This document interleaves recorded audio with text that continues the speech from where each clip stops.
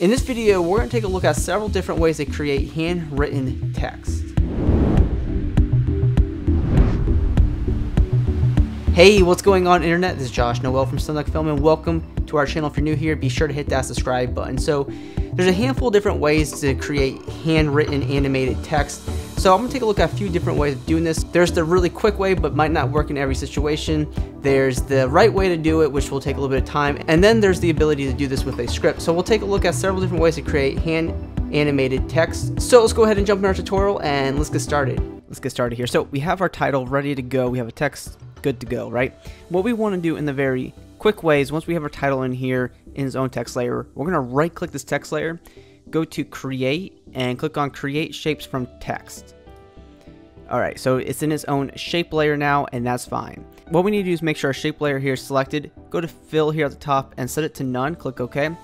Click on the word stroke and set it to solid color and click OK. And you just get this outline here and that's fine. So let's go ahead and increase the stroke to fill up the the title like this, and it can go and it needs to overlap. And it's totally okay if it overlaps, it does not need to be perfect. And then let's go ahead and open up our shape layer here, click on contents, go to add and add trim paths. This way we only have one trim paths. We'll come here to trim paths 1, let's set the end percent to 0% and set the trim multiple shapes to individually. Then let's add a keyframe for end and let's move forward for however long you want the animation to be, in my case 2 seconds. And also let's end to 100%. So now we get this clunky animation, but that's fine. So what we'll do here is we'll turn our original title back on, toggle switch the modes until we see this, and make sure the original title is underneath the shape layer. And here's the track matte, set the track matte to alpha matte.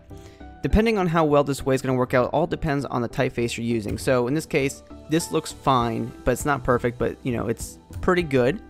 And in this version, it's it's not perfect. So that's the really quick way of doing this. So now let's go ahead and do the way that's going to make this effect perfect. So go ahead and delete our shape layer and boom.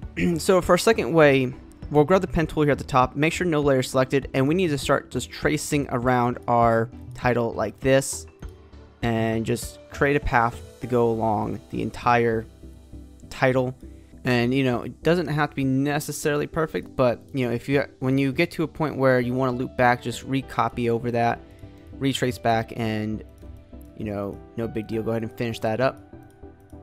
So I have this ready to go, and I have this all done in one path here, and I just really went around outside the text to cover up the rest of the objects that we need to have in the script. Now you can create this as multiple paths if you have words that are separated, or one path if you want to do this way, it doesn't matter. As before, we're going to do the same exact thing. We'll come here to the top and we'll set the stroke up to be kind of thick to cover up our title.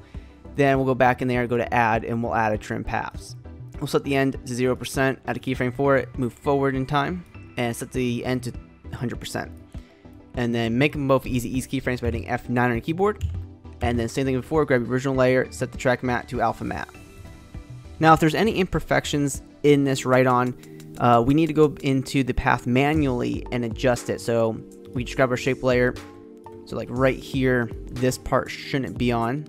So what we'll do is just grab this point and kind of pull it back a little bit, but not too far. And then one thing you need to do is make sure you turn on motion blur. Okay, and that's not looking so shabby. And before we move on to our third technique, I want to talk about just adding a little bit more detail to this. So you can see in our main comp, we added this nice glow effect to it, and I just want to quickly show you how to do that. So if you want to add a nice little effect to it, what we can do is grab both our layers here, go to layer, pre-compose, and then we'll go up to effect, stylize, and we'll add a glow to it. And we'll come here and we'll set our glow colors to A and B colors, and the color looping to sawtooth B greater than A, and then we'll come here and add like a nice little blue tint to it. We'll increase the glow intensity to maybe like 3 or 4. Maybe like 3 is good, that's too much. Then we'll duplicate this effect and we'll increase the glow radius to maybe like 100 or so, and now we have this very nice glow effect, and maybe increase the glow threshold to 100%. Actually, we'll bring the glow radius on the first glow to 1. And yeah, that's much better. Now we have this nice glow effect added to our script effect. And boom, very cool. And the third way of doing this effect is by using a script.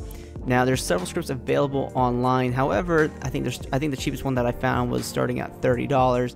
So you can get a script that does this. However, I suggest just getting a template. So what I did here was kind of knock out two birds with one stone. I would get a script, and I would also have a template ready for me to go because the template came with a script. So there's a handful of templates online that I'll link to that will have a script available for you to be able to do this really quick. And it is a template, meaning that's already designed, and you're gonna have a lot of options and capabilities with that. And the reason why I did the template is because templates were cheaper than the scripts that I found. Now there might be a script out there that's pretty cheap, but I really like the template approach here because, for example, I can come here and just add the script here and type out my text and click on go. And within a minute, we're able to use this template that came with a script, and we're able to create our handwritten effect really quick. So if you want to take a look at several of these handwritten templates, I will link these in the description.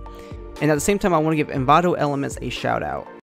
You know what I dislike as a content producer? Having to spend hundreds of dollars a month to purchase stock footage, music for my videos, After Effects templates, and graphic design templates for my business. With Envato Elements, I can save a ton of money for my business by spending only $16.50 a month, where I can download unlimited music, After Effects templates, stock footage, and so much more for my business needs. If you want to learn how you can save countless time and money, be sure to check our links in the video description, which will take you over to Envato Elements. And for example, this template right here is from Envato Elements that came with a pre-made script, so that's really cool. So now you should be able to create hand animated text very easily. I hope you found this tutorial helpful. If you're new here, be sure to hit the subscribe button because we post multiple post-production tutorials every single week. And you can also hit me up on my social media networks. Those links are in the video description. And always, be creative.